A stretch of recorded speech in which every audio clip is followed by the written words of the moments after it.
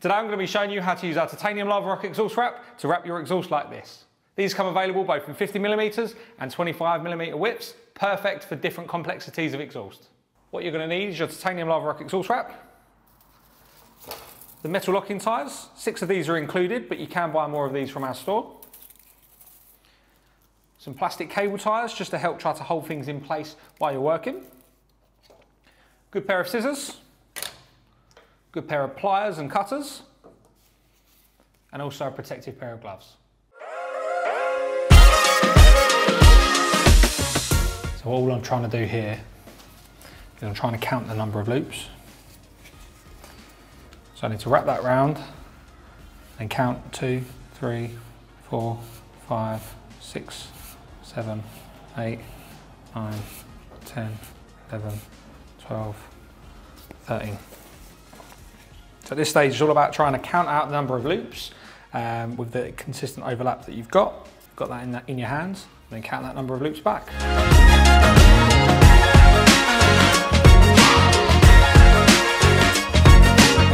So now I'm going to wet this. I'm not going to leave it soaking, I'm just going to have it so it's wet. That's going to provide a tighter fit around the exhaust once it all does dry. This step isn't vital, and some people go without, but it's entirely up to you. We find we prefer this method.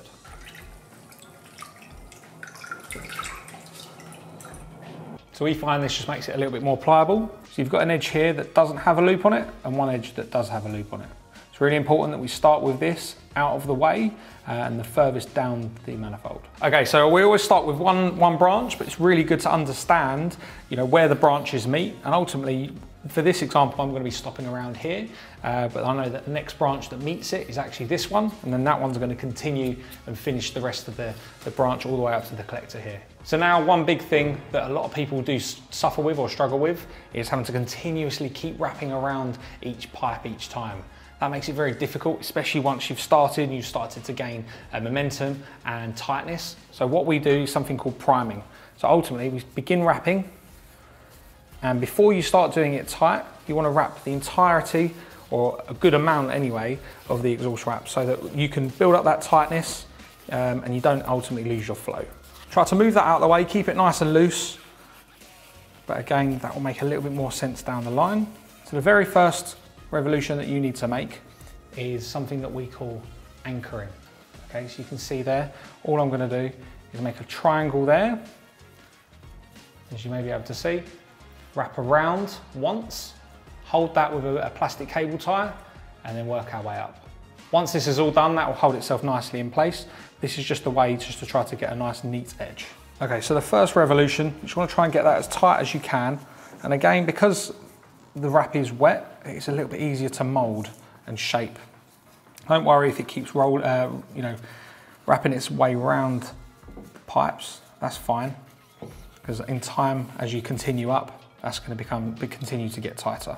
So for now, as I mentioned, we're going to just use plastic cable ties, just because they're easy to cut off and they're easier to work with. Okay, so now we're going to continue wrapping from the bottom all the way to the top. So again, because everything's already been primed, everything's nice and loose on there, it's really easy to try to get this. And the wetness of the exhaust wrap is going to allow you to get that nice and tight. As it dries out, it's just going to dry a little bit more tighter. That manipulation that you've done now, it's just going to make a little bit more sense. So you can see there, I wrap it a little bit at a time, and it is a little bit more moldable compared to something like a gold tape. So don't be afraid to fold that over, just to try to really help and get that consistent overlap that you're after.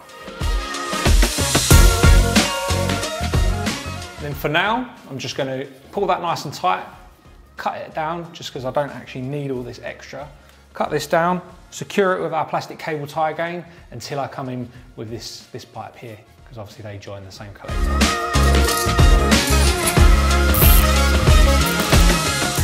So at this stage, you just want to check your work through, make sure your overlap's really consistent. I know it's not always possible to get a perfect overlap, but as best as you can, make sure it's nice and tight all the way down and there's no loose areas.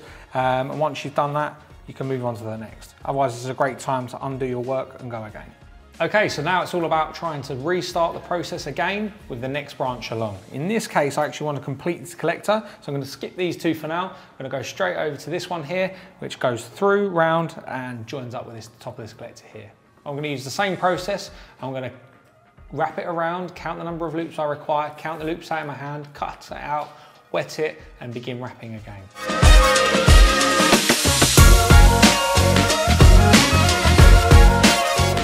So now I'm at a point where I'm going to be wrapping the second pipe over the top of the first.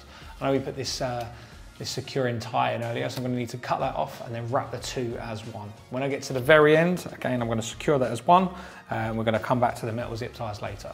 This is the same process as what you've been doing on a single branch, but now I'm just doing two at the same time. Okay, so now I've got to the very end. All I'm going to do is secure it in the same way as I have these two, and come back to that later once I've completed the other three branches.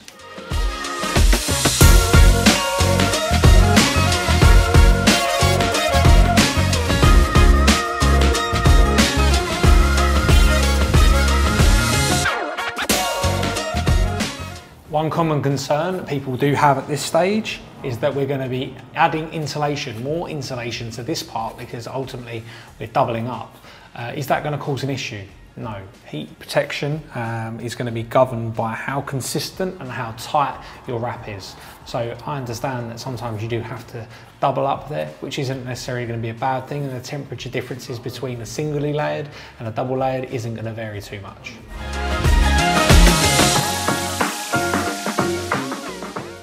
Just going to hold this last, this collector out of the way in the same way that we've been doing already.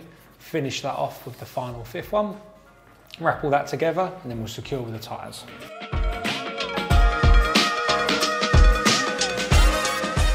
So there we are, most of the wrapping is complete. All that's left to do now is to fit our stainless steel tyres. Some people don't feel they need them at this stage, but down the collector end you definitely do. Down this end, if I remove all of these zip ties, they should hold the exhaust wrap from coming up, and I may end up leaving that, but it's definitely recommended at the top end. So what you can see here is this is nice and tight, so I'm not actually going to need to put metal zip ties on any of these branches because they're all nice and tight like you see here, and it's not going to be moving anywhere. The top I definitely will need to. Okay, so to finish up the ends, it's exactly the same method as how we started, by using the anchoring method, 45-degree angle, and going from there. Okay, so the metal locking tyres are really simple to use. They just slot in just like this, and this is where your pliers are going to come in handy. To avoid a sharp edge that we're going to create here, cut it, then fold it over on itself so it's going to be there, just like this.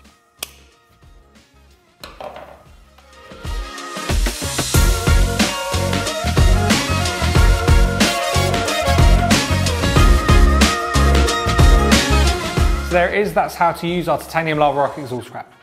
The main thing, just take your time, keep it nice and consistent. If you like this, check out all the rest of our how-to videos.